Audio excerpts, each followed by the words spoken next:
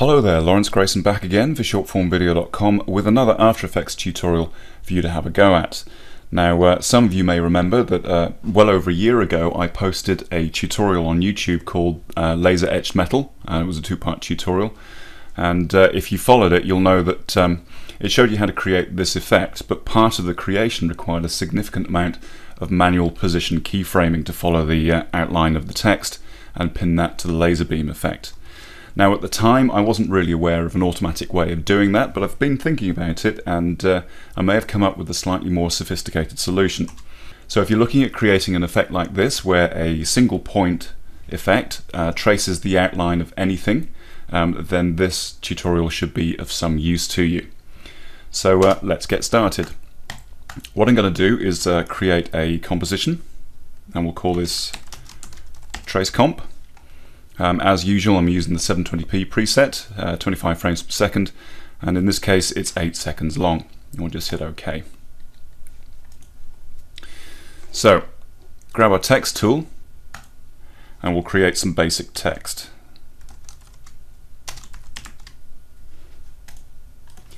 Just line it up a bit.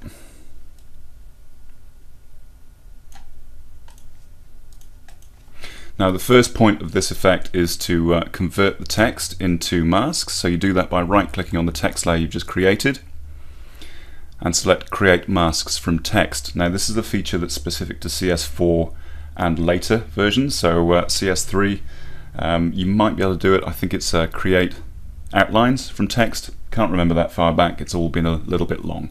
So I'm just going to select create masks from text, and what that will do is hide the visibility of the original text. It's still there, but what it does is it creates a solid and then applies the masks you can see around the outline. So essentially we've got a series of masks that recreate the text that's underneath. And what this allows us to do is apply the stroke effect. So go to your Effects and Presets panel, find the Generate Stroke effect and drag this onto the Trace This Outlines layer. And in the Effect Controls panel, toggle the All Masks switch and set it to On Transparent. Now I'll show you what that allows us to do. If we increase the brush size to 8 and make it a little bit more visible, by adjusting the end point value, the stroke effect will trace all of those masks sequentially, exactly as we've set it to. But what we want to do is convert this into something that we can use to apply particle effects or position related point effects like you saw in the footage I had up earlier. So with the timeline indicator at the beginning of the timeline, click the stopwatch on end to create a keyframe, and we'll set that to 0. Then we'll move the timeline indicator to the end of the composition and we'll create another new keyframe of 100%. Now if I just scrub through, you can see that gives us an 8-second long stroke animated duration. There's a little bit of housekeeping we need to do to make this automated solution work effectively. Now if you look at each individual mask, you'll see that we've got these points with circles around them. They actually represent what After Effects has chosen to use as the starting node. So if you watch carefully, you'll see that the animation on each letter always begins from the starting nodes on each mask.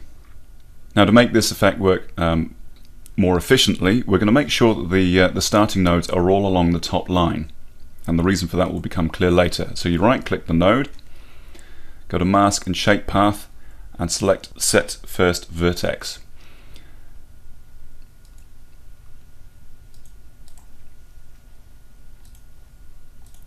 And we're just going to make sure the first vertex for each mask is set to the top.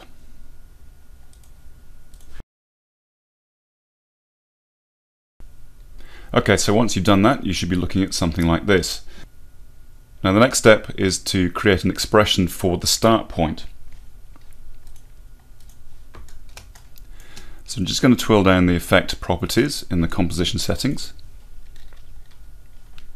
and holding down Alt, click on the Start stopwatch to create an expression. Just use the pick whip to parent that value to the end value of the stroke effect. We haven't quite finished yet, at the end of the expression that you've just created, type minus 0.05.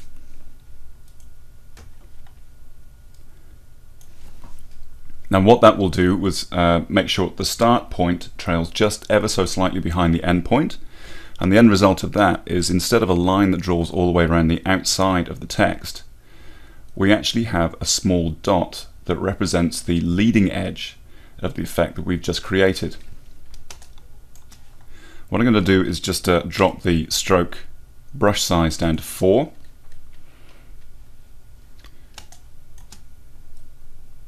And as you can see, it just traces around the outside edge of our text, which is pretty much what we want.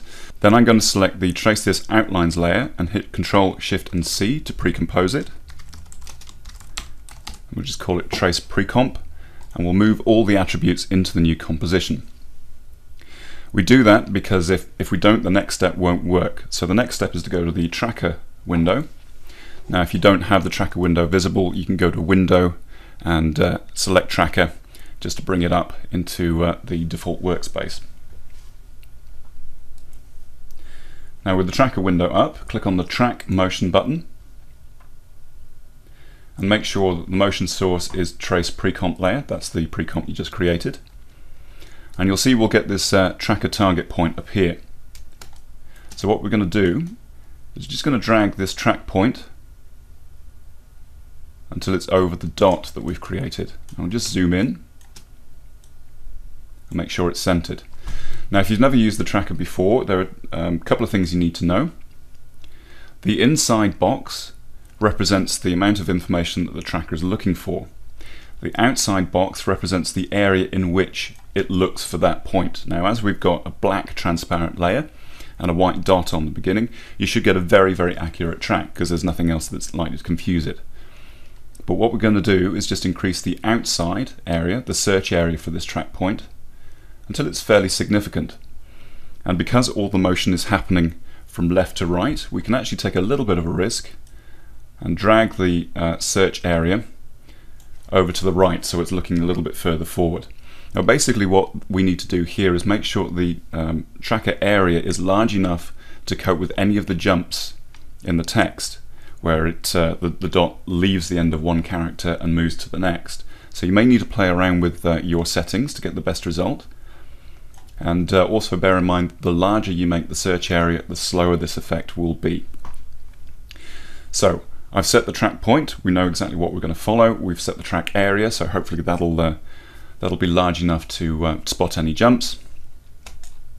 Next stage is just to hit the play button on the Analyze Forward section of the tracker window.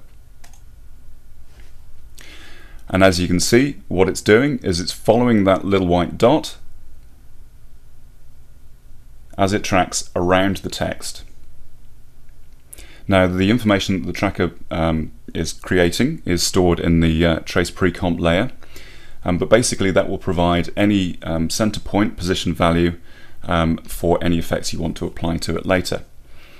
So this is going to take a little bit of while, but it's a hell of a lot faster than sitting there and keyframing these points individually. So even if you do have a large project, it allows you to hit go and get a cup of coffee and come back when it's finished. So rather than having you wait until it's gone through the entire project, I think I'll fade to black here and we'll pick up when it's finished. Okay, so the tracker's done its job, and if I scrub through the timeline, you'll see that it's automatically created position keyframes that trace the outside of the text automatically. You'll find a new setting called Motion Trackers, and Tracker 1 track point will demonstrate exactly what we've got. So we've got confidence, that's largely irrelevant for effects, but it gives you an idea of how accurate After Effects thinks it's been, and attach point. Attach point is pretty similar to feature center. So just to give you an example of something we can do now, I'm going to create a new solid.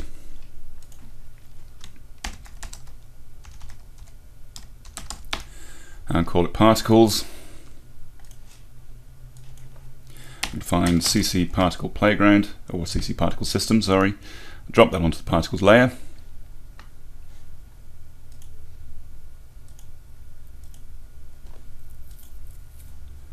And for the producer position value,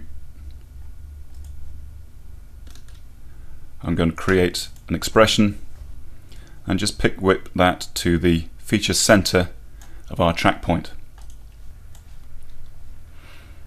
Now when I go to the composition settings, you'll see that we've got a rather insane amount of particles on the go here. So if I cut down the birth rate to 0.1, and maybe the longevity to 1.5, and we'll say stars for the particles.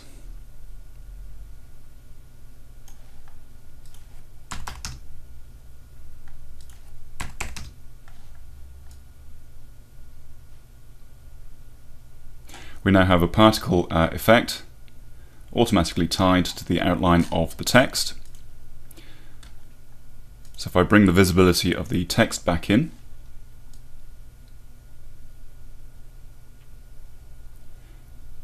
you can see it's traced around the outlines of the text rather nicely. Now that's not supposed to be a particularly good example of the awesomeness you can achieve with this particular tool. It's just designed to show you that there is an automated way that you can speed up the keyframing section of this.